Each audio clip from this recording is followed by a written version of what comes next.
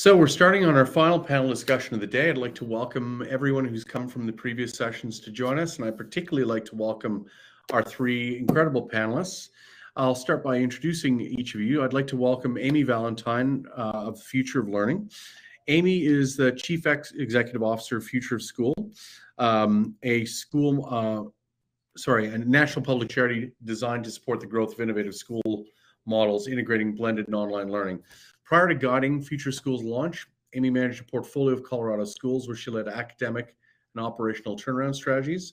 She also previously served as executive director for a network of Nobel Learning Communities, community schools in California. Sorry, I've been chatting quite a bit this morning. So Amy, welcome. Thank you for joining us. I'd like to next welcome Sandra Softic of Eden, based in Croatia. Sandra is an assistant professor and assistant director at the University of Zagreb University's Computing Center in Croatia. She has over 25 years of experience working in higher education, focusing on providing support and advice to institutions, teachers, and students in the implementation of new technologies in learning and teaching. Welcome, Sandra. And finally, last but not least, I'd like to welcome Allison. Allison is representing the digital. Allison Powell is representing Digital Learning Collaborative, and Allison is the former Vice President of State and District Services and New Learning Models of the International Association for K-12 Online Learning, which provides expertise and leadership in K-12 blended, online, and competency-based learning. She's been working in the field of online learning for over 15 years, starting as a K-8 blended teacher for Odyssey Charter Schools in Las Vegas, Nevada. After teaching in a blended environment, Clark County School District asked her to help start the virtual high school in the fifth largest school district in the country. In her role as an administrator for the program, she helped with training teachers, building courses, overseeing technology, and educating leaders on the benefits of online learning. So ladies, thank you all so much for joining us in this panel discussion. Incredible background, all of you. The subject of this panel discussion is what we refer to as crossing the divide and improving the online teaching environment. Big Blue Button was, as you guys know, was created in a Canadian university back in 2008. At the time, there was about 150 video conferencing applications and nothing that was purpose-built for virtual classrooms. So the focus of Big Blue Button has always been on teachers. And up until 2020 of March, there was always slow, steady growth with Big Blue Button. It's an open source application, but obviously overnight, the entire world, including ourselves, saw everyone go online and everything changed in one fell swoop.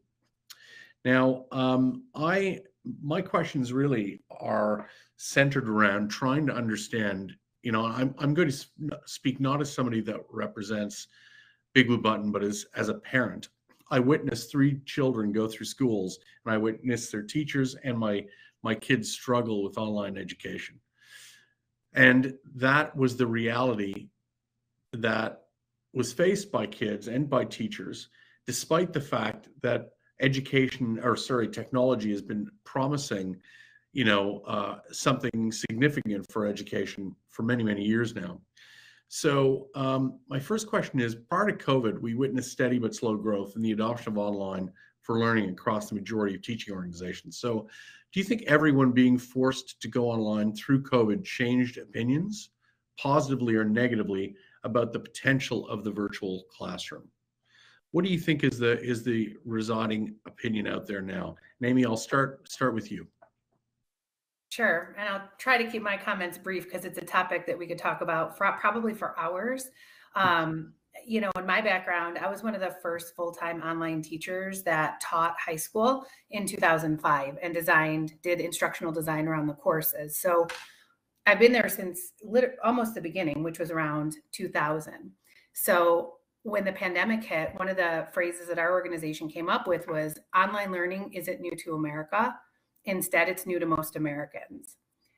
So while schools have been embracing online tools, ed tech tools, it hasn't been the majority of schools. It hasn't even been many schools up until the pandemic.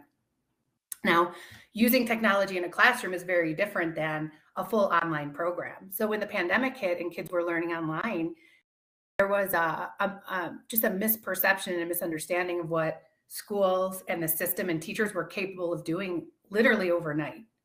So they really were engaging in crisis schooling online, not online learning. Online learning is intentional, it's organized, there's a choice made around it.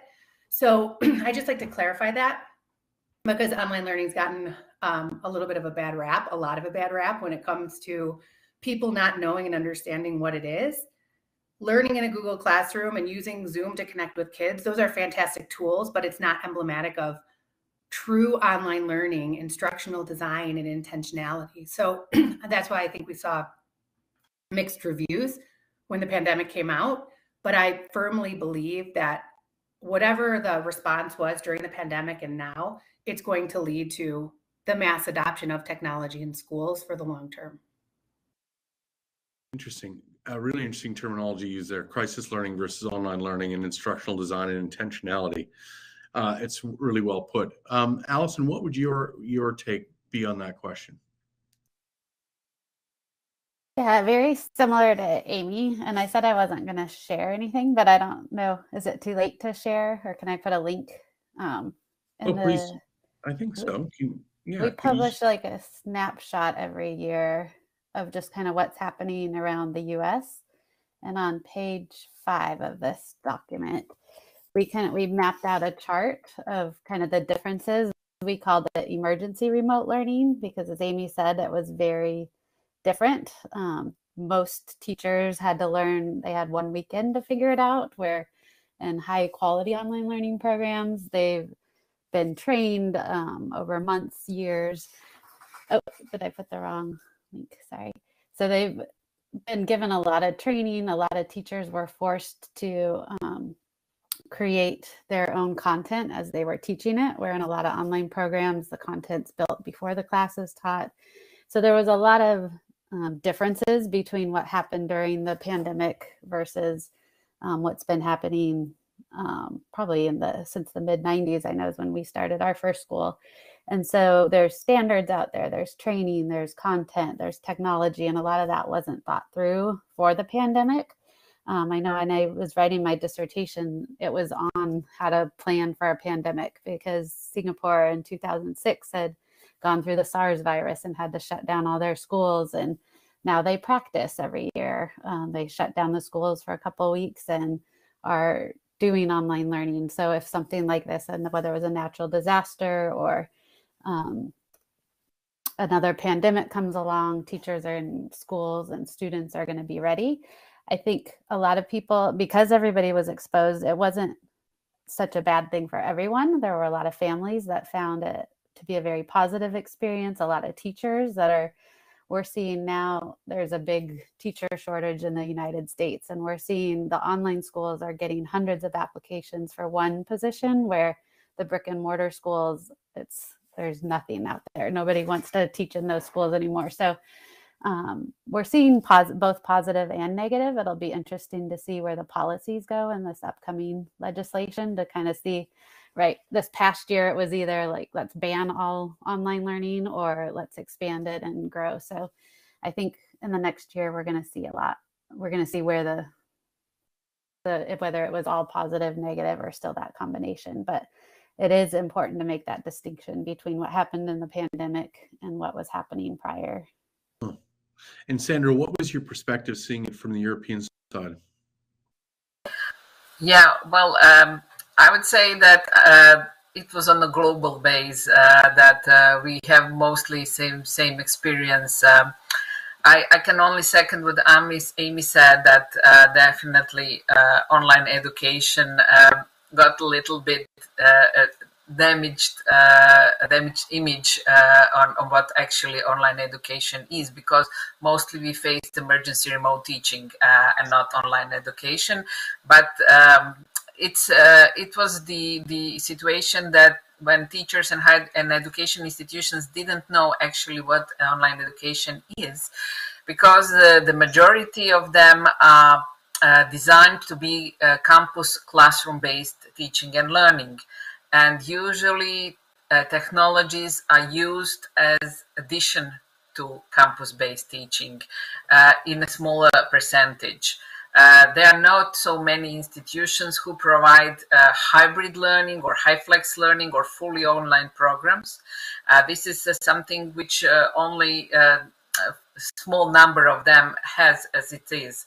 So for institutions and teachers, it was the huge turnaround from the everyday work, and those teachers who didn't have any experience with technologies, or for example using digital technologies in the classroom, had really rough time, because at one moment over the night they had to find out what, where, how, what actually it is.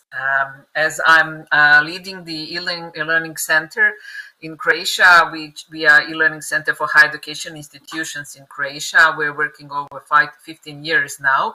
I'm working every day with teachers, and those who had some ideas or have already been using digital technologies got around the situation, but the big emphasis was on those who didn't use digital technologies before. They were really needed lots of support, which technologies to choose, where to find them, how to implement them.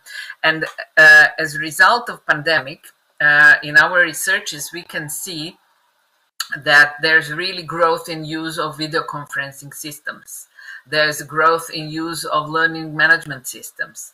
But there's no significant change in the teaching methods, because basically teachers has just moved classroom teaching to online environment.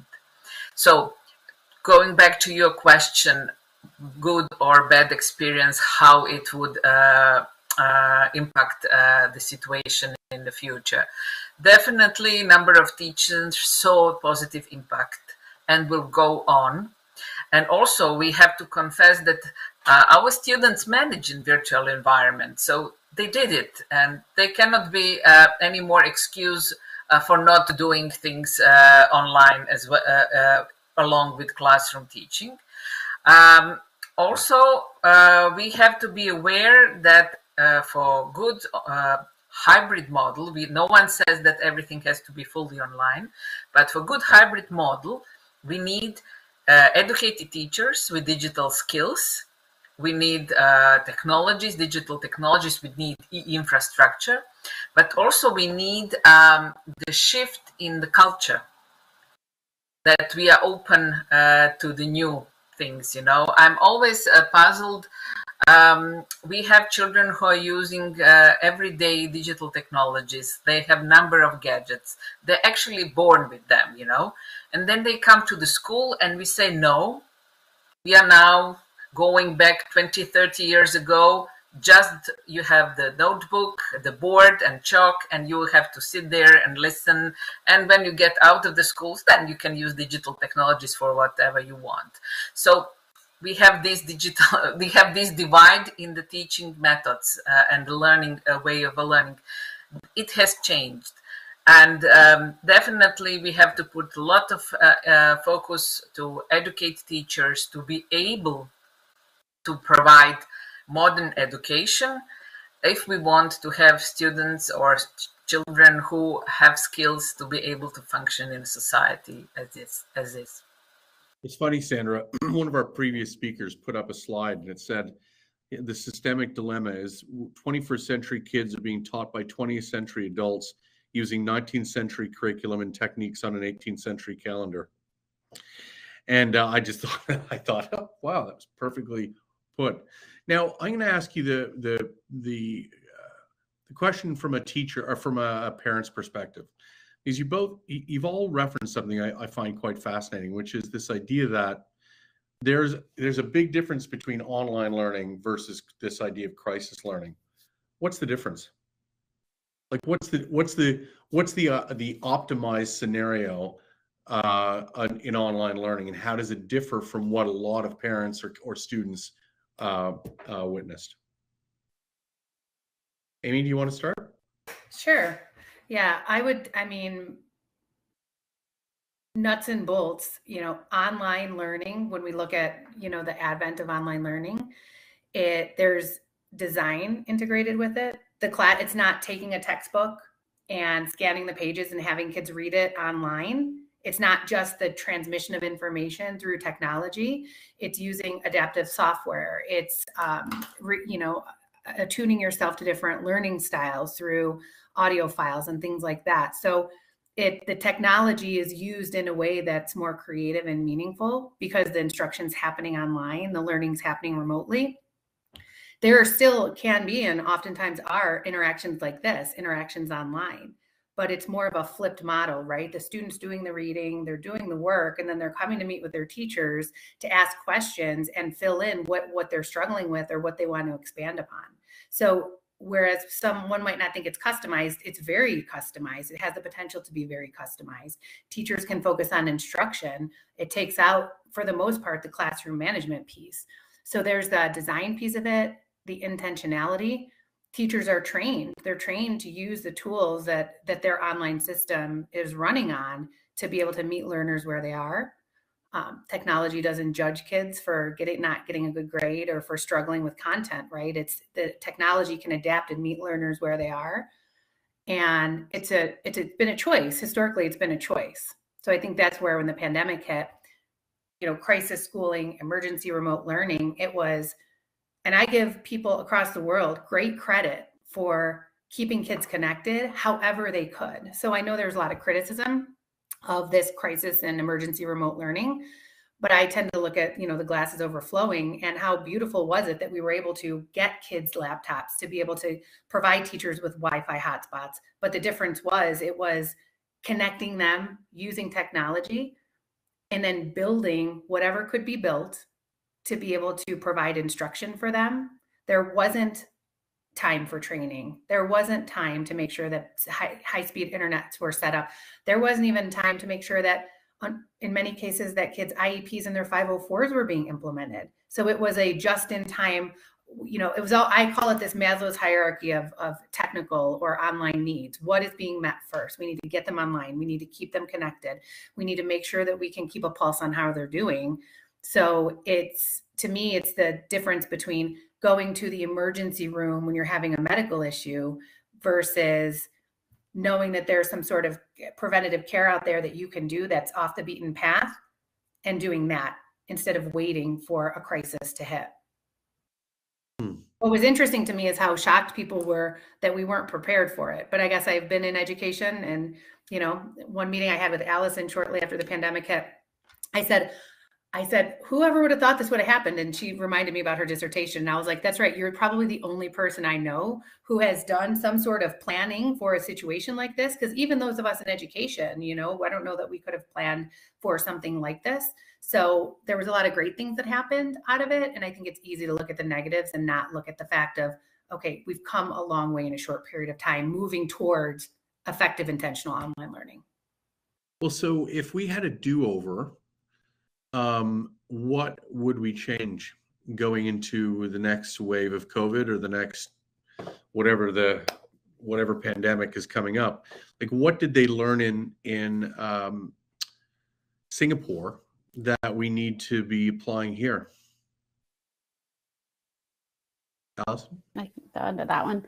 So I think it was kind of a shock to them in 2006, just like the whole world experienced when SARS hit. And so they have changed at the higher education level. There's now teacher training for pre-service teachers.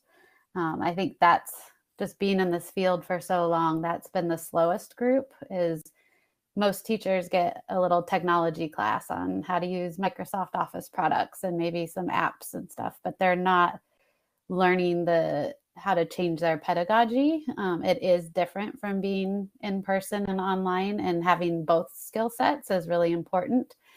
We've developed standards that I just posted that are kind of the things that we found in both the research and practice and what works in online hybrid environments, and just exposing teachers to that so they have at least some basic skills and aren't you can't replicate what's happening in the face-to-face class in an online class. Kids don't want to sit on Big Blue Button for 8 hours a day listening to somebody talk. So how can you use these different tools to engage students and really get to know them. And we found that social emotional learning was really important, and that ever since the very first online school we created, our tagline was every student has a front row seat, because the teacher, you really get to know your students one-on-one and can really customize their learning experiences, Amy said. But it is different because you're not sitting in front of them. You don't see what their physical and expressions are and how they're behaving in the classroom and what's happening at home. And teachers did get a good look into that throughout the pandemic. So we did learn a lot, and we're updating some of these standards and the things we've learned, because there were new things that were tried that we didn't necessarily do before the pandemic that have really enhanced the learning experience. And so I think it starts with the teachers and being prepared. I think the pandemic, we did a good job of getting the infrastructure down, getting kids access to, in most places, we're not quite there yet, but to internet access, to devices. And so I think that piece is connected, as long as we keep updating those over the years and just don't let those contracts expire and we go back to everything we did before. I think in the physical face-to-face classroom, we've learned ways where we can create hybrid environments and continue the online learning, because not every kid can do full-time online learning. We found other services that schools provide that were necessities for a lot of families, where like the babysitting services, the food services, those things are important too, that they might not get in an online environment. So just having those things prepared, we learned a lot. So it's just not forgetting about it and continuously practicing, because it might not be a pandemic. It could be a snowstorm or a hurricane or some kind of a natural disaster, but there's always going to be a need for this. And so just making sure that teachers are prepared. We have time now to start changing programs for teacher trainings and starting to give them some of those skills that are important to be successful in these new environments. Sandra, what's your take? What would we do? What would we change going into the next? Well, definitely it was a huge change. And as Amy said, online education takes time to design and to be specifically designed for being online.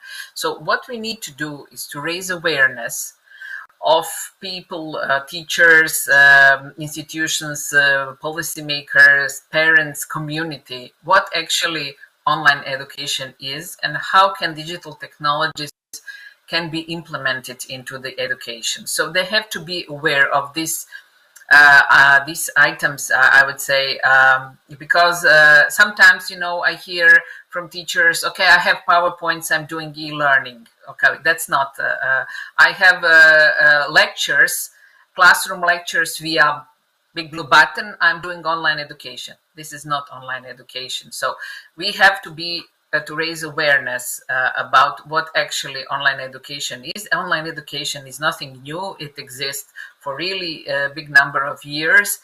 We have online universities who are really high on the high level of the quality throughout the world, so we have to be aware on a difference of when we say online education, e-learning, blended learning, hybrid learning. So we have to know what is behind that. Also, what we need to do is to invest into teachers. They have been educated in one way, and now they have to do things in a different way. Thirdly, institutions need resilience plan for education. They have to be prepared. As Allison said, it was pandemic. For example, Croatia was hit by earthquake as well. So it was 2 out of 3, I would say, so you never know what can happen next. But what we have is that we have parents who have sent their children to the schools, They didn't imagine their children will study online. So 2 years of doing emergency remote teaching is quite a long time.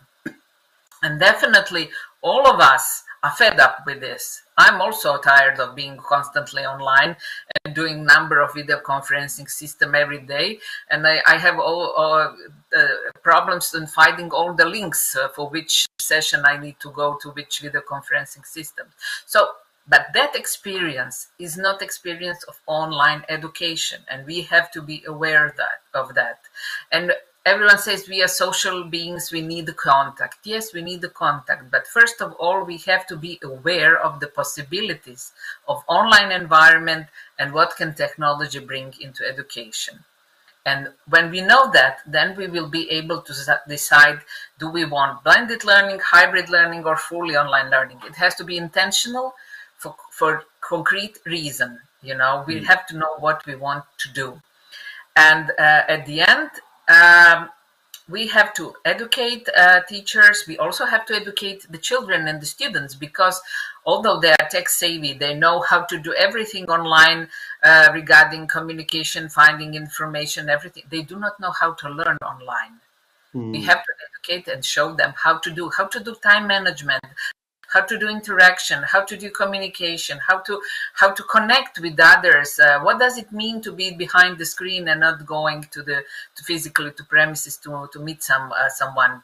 Some of the students can be shy, some can be very extrovert and aggressive in their communication. So we need to invest in that. It has to be national priority, but not only as a political issue. It needs concrete steps. It will be tiresome in finances, but also in human resources. Basically, we need to do digital transformation of education. It's complex, it takes time, it's messy, but it's something we need today, and we have to do it. That's really interesting. So what are, each of you works or collaborates with learning organizations that are leading or certainly actively embracing online learning. What do those organizations see as the true potential of online learning? And how far are we away from that potential? And Sandra, I'll start with you in that case. Yeah, thank you. Well, Eden is present for 30 years in Europe, trying to connect all those doing education, e-learning, open education, distance education. And when pandemic hit, we started with the initiative which was called Online Together, webinars online together. These were practical webinars helping teachers and educators, everyone doing with education, to get around the online environment. And I was very happy that we managed to start with these webinars on March 30, 2020. So basically after 15 days when we had the worst lockdown. And it shows how community is strong, because whoever we ask to share their expertise and know-how, they were very eager to help and to tell and to show what they know and to try to give some guidelines.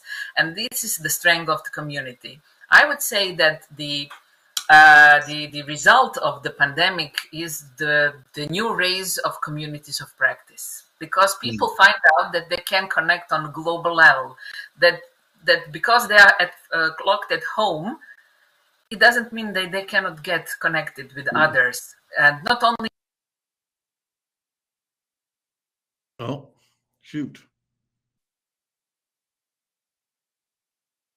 Technology not at its finest.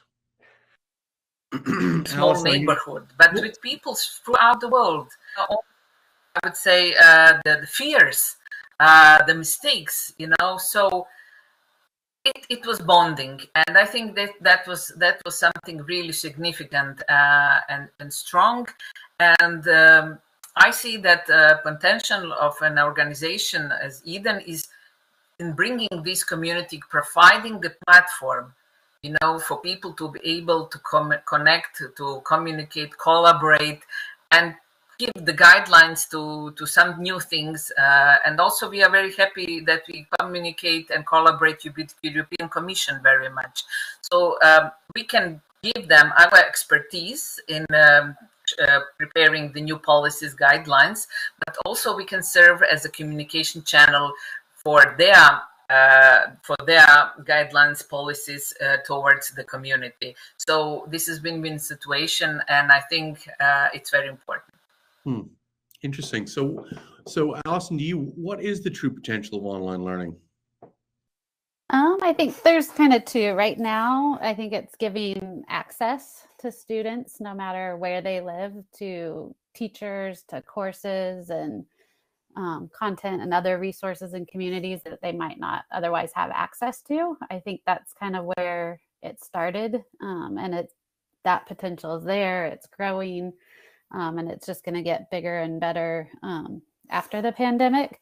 But I think if you're looking at the future, I think the real biggest potential is like true personalization of learning for students.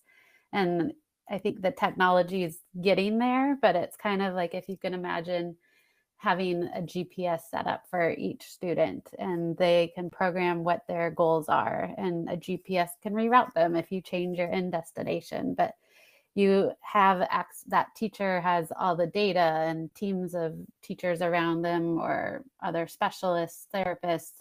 They know what the learning goals are and how each student might go a little, like Amy might go a little bit slower and Sandra's a little bit faster. And you can go on little side trips and see other things, and that might change your experience. But that technology is really going to allow them to work at their own pace, to take courses that are interesting to them, to give them different ways to learn the content. If they're not successful the first time watching a video about it, they might be able to read or play a game or go into the metaverse when that gets here. And there's so much potential for what you can do online, and whether that's fully online or hybrid opportunities, I think that's probably the biggest potential. I think we're still a ways away from that, but it's getting there, and just allowing kids to still connect with their communities and their peers, but to really reach their own learning goals and what they want to do after they get out of school, and give them a path of success to get there and a team of support around them. Interesting. So what needs to change to achieve that potential what I think you're suggesting, or you said at the beginning, Allison, is that more online education is an inevitability. Mm-hmm. Yeah, I think no matter where a student goes after school, they're going to have to take some kind of an online class, whether they go into higher ed, if they go work at McDonald's, whatever career path they choose, they're going to at some point have to go online and take some kind of a learning, whether it's a full class or a seminar like we're doing today. So they need those tools, and you get a lot of extra skills that you might not, like time management. Is a big one that a lot of kids say after taking a class, like, I wouldn't have learned that in my traditional school. So you're getting a whole nother set of skills that they can use after high school. And they're going to be exposed to that no matter what they choose to do. Michigan, here in the US in 2006, the auto industry was starting to fail, and they realized that, and that's where most of their students went to work. And so they saw the potential of online learning, and now require students to take at least one class online in order to graduate high school. And there's, I think, nine states total now that have some kind of requirement. Districts are doing that because they know kids are going to have to take it. And so what it looks like now might be different in 10 years from now, but I think we're getting there as the technology evolves and more people are exposed to this and getting training. So, Amy, same to you, what needs to change to achieve the kind of potential scenarios that Allison was referencing, the idea of personalization, working at your own pace, choosing courses of interest, et cetera? What has to change in the system to make that a possibility? So I already said that I'm a self-proclaimed glasses overflowing. So the comment I'm going to make is going to sound like the glass is half full. So I just want to put that that note ahead of time, because one of the things running the National Public Charities, I get this bird's eye view of what's happening. And so I think our country is going to reach a tipping point for change. And we don't need 51% of parents or educators or students to get to that point. We only need 14%. And so people will demand options for their kids. They're going to demand that there are highly qualified teachers for their kids. They're going to demand that we don't shortchange what requirements are to make sure that we have highly qualified teachers for kids. And between budget cuts and the teacher shortage, which Allison had talked about, the only way that we're going to be able to provide high quality education to kids is leveraging blended learning, online learning, in light of the fact that students are more mobile now. Students are attending different schools. They're being homeschooled. There's micro schools. So unfortunately, as schools are losing enrollments in the US and losing money, that means they have to change and modify their budgets. And teaching is a really hard position to be in. I was did some I called it undercover substitute teaching, but guest teaching last year to have my ear to the ground to be able to hear and see what's going on in classrooms. And it's difficult, it's challenging. And so in light of the changes that are happening, technology is the only way that schools will be able to offer a wide breadth and depth of courses and offer high quality teachers who are trained, who can meet students where they are. So I think it's going to be a tipping point where people are going to demand the change, and that will cause policies to shift. And we've seen it happen in our country over the last few years in other verticals and other areas. And I think we're reaching that point. So I think that the positive is the potential for online learning to help prepare kids for their futures in K-12 schools. It's infinite. I can't even imagine what schools will look like in five years. But what I do know is we cannot continue doing what we're doing right now because it's just simply not working for kids. Do you know, last year we had our first conference, and one of the things that came up was the number of educators that were struck by the amount of children that didn't have access to technology. You know, I interviewed a fellow that was the head of technology for the Anaheim School District. You know, you're talking about basically stone's throw from Silicon Valley. 30,000 kids in the district, 70% of them were poor, 10,000 of them didn't have computers, and 50% of them didn't have Wi-Fi. It's like, okay, if those are the numbers, I mean, one of the big things changes. Do you think that COVID has made access to technology easier for those families and for those kids? Allison, do you want to start?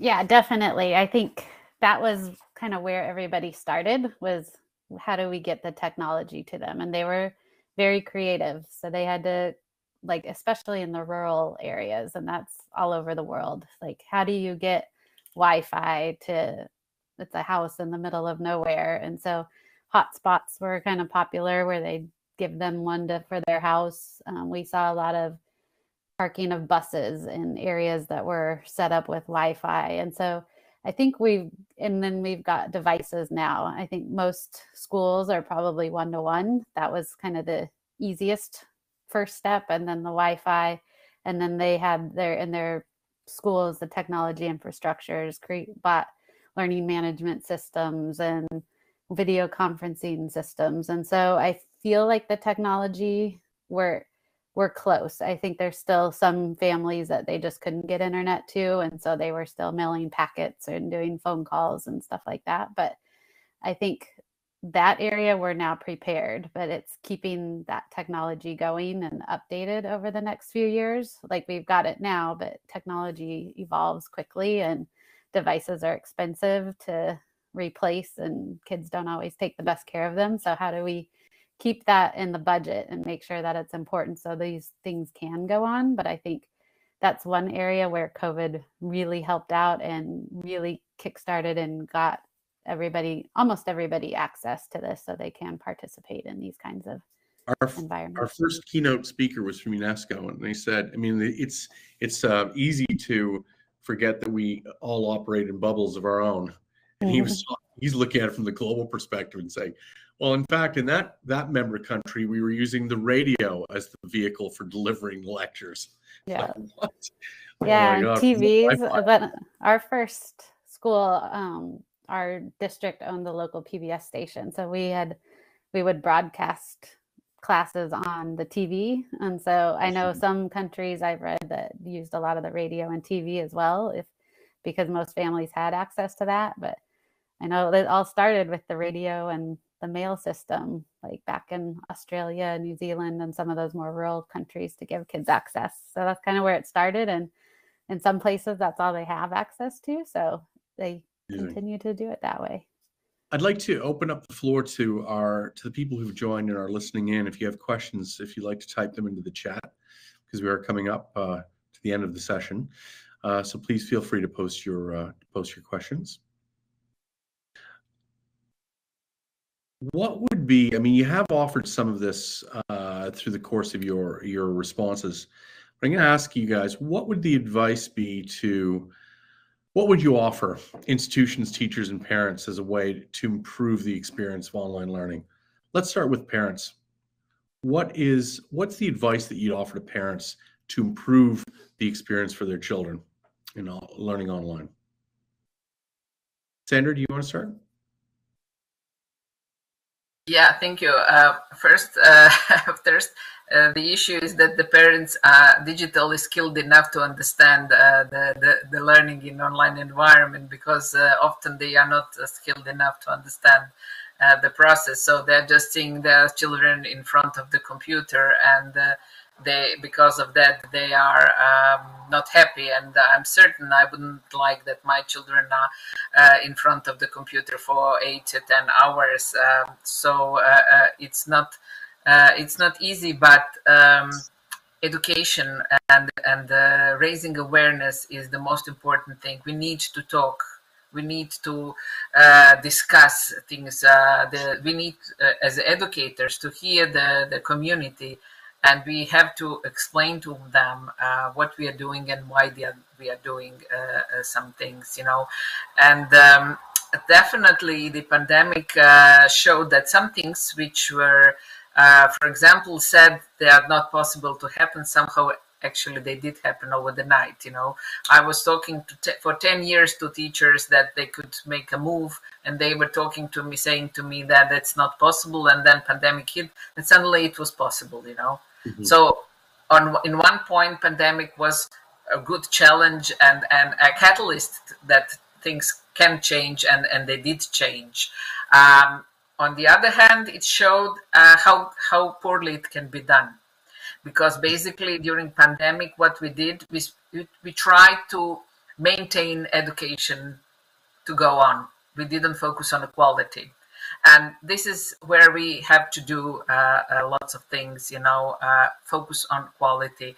And for parents, yes, it's not easy to provide internet or laptops if you have more children. It's difficult. But I work with teachers, and I also support students, and I often have calls from parents saying, my son cannot enroll in the course, why my daughter didn't get the better grade in this and that. And mostly they do not understand the educational process. You know, we have the saying in Croatia, Croatian knows the best about the football and education. You know, everyone expert in football and education. But we are actually not. We are actually not, and we should leave the things like that to experts to deal with that. We can be interest parties, but we cannot decide if it's good or bad because we are not educated in that. And we should trust the experts, the educators, to do things because they know how to do them. Thank you for that. And Amy, I think with 2 minutes left, I may leave the last response to you. What advice would you offer teachers to improve the experience of online learning? Yeah, so at Future of School, we have been giving grants to teachers who want to transform their classrooms for the last 7 years. So it's a traditional brick and mortar classroom that they want to integrate a blended learning program for their kids. And what we've learned in doing that is it doesn't take a lot of money and it doesn't take too much time. It really is a teacher knowing and understanding their students in their classroom with an idea of, if I had these iPads, if I had this technology, if I had these resources, I could change and transform this classroom for my kids. So I would say to educators, first of all, that you're beyond wildly appreciated for all that you do, even though sometimes it doesn't feel that way. And secondly, if you don't be afraid. We often feel like, okay, we have to have it perfected versus being progressive in how we use technology. using it a little bit and engaging your students in that process, asking them how would you use this technology? What would you do? What could we do to make this more interactive and more engaging? They have amazing, incredible ideas. So creating that collaborative environment and starting small and building as you go are ways to sit in your power and make change in your classroom without waiting for policies to change or without waiting for funding to come from a district. Fantastic. We could keep going at this for the next few hours, but alas, we are out of our time for today. And I just want to thank you all for taking the time to join us and answer those questions. And I certainly know if we ever get shut down again, you three are going to be getting calls from my wife and I first when we get our kids back online. So thank you so much for making the time. And I wish you the very best going forward. Thank you. Thank you, Robert. Thank you. Bye.